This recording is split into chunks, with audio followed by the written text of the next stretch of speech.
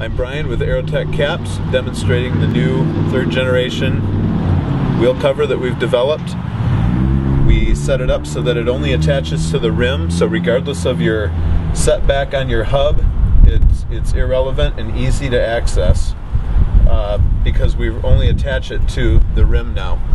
We've gone with an 11-inch window to allow for zero offset hubs to still reach the air valve.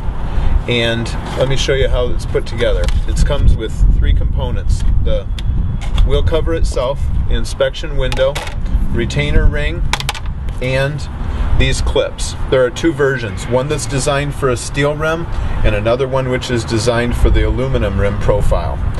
So I've gone ahead and taken the wheel cover in a Sharpie and marked the 6 stations which correspond with these gaps around the perimeter.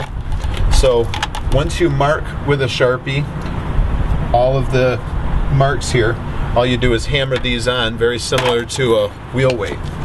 So all you do here is tap this on, just like that. Now it allows you to take the wheel cover, which these gaps allow the clip to pass through, and then this retainer ring slips underneath at all of these stations.